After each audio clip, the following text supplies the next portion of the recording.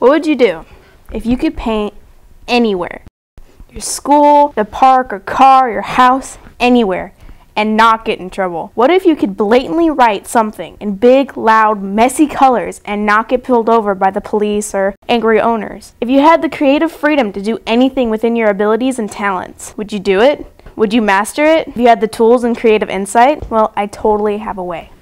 Hi, I'm Morgan, and I do actually have a way to do all this without all the messy stuff like cops and criminal records, and yeah, it's called light graffiti.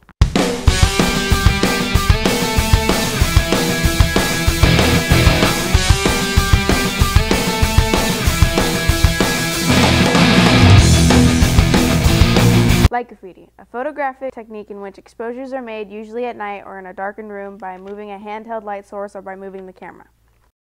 Seriously. And also, this has been around for a while, so, you know, I'm not just making this up. It was in a Sprint commercial, too, so, you know, don't believe me. Just saying. Truthfully, I don't know all the technical stuff, but I have an interview with my teacher tomorrow, so I should be able to find it all out. Till then, I'm going to do some research.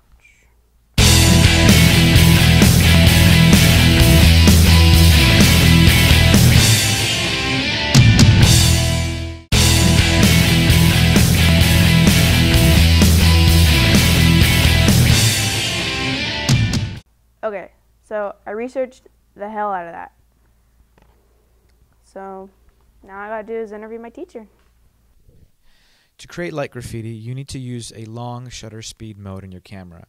Usually that's a manual mode or a sort of a semi-automatic like mode, such as shutter priority mode.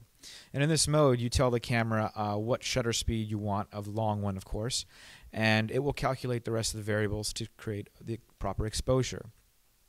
And with a slow shutter speed like 20 or 30 seconds or even longer, the window that is in between the lens and the actual imaging sensor inside the camera, or the film in the days of film, is what opens up and stays open longer. And the longer it's open, the more data or light information can be gathered.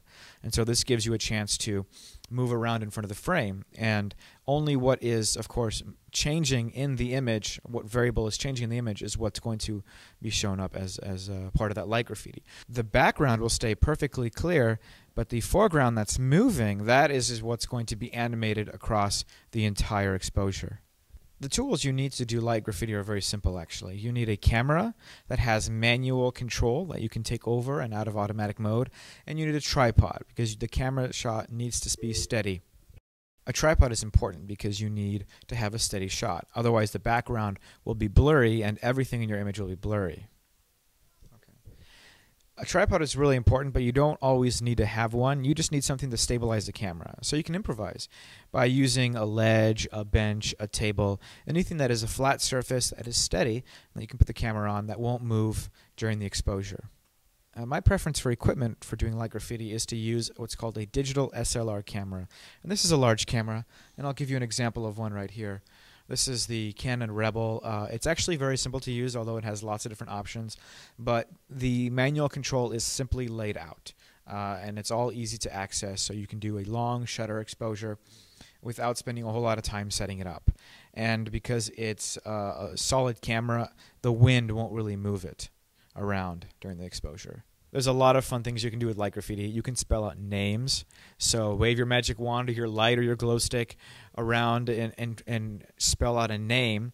And then on camera, it will show the name, of course, if it's a long enough exposure. You can do it one letter at a time or do the whole name sort of like cursive, like those iPod commercials.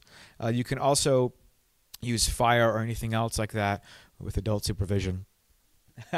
You can also do other things where you wave them around, like you can use glow sticks or fire and wave them around. Instead of spelling out specific words, you create rings and streaks along the image, and that can be very fun and creative. Okay, so now I know the how. All I gotta do is figure out the where and the when, and make sure both are pretty dark. So yeah. So yeah, I think I'm finally a misunderstood artist, because last night while I was doing the light graffiti, I kind of stayed out a little bit too late and I got in really big trouble and my grandma yelled at me. So like I'm grounded. It's like so cool because like I'm misunderstood. She thinks it's something really stupid when it's not. I think it's safe to say that I'm a light graffiti artist, you know, officially. You know, I enjoy it, I've had fun, I've made sacrifices. And, you know, I bought a beret, so you know what? I'm an artist, okay? Get over it. And with that, I have finished my quest and am therefore fulfilled. So...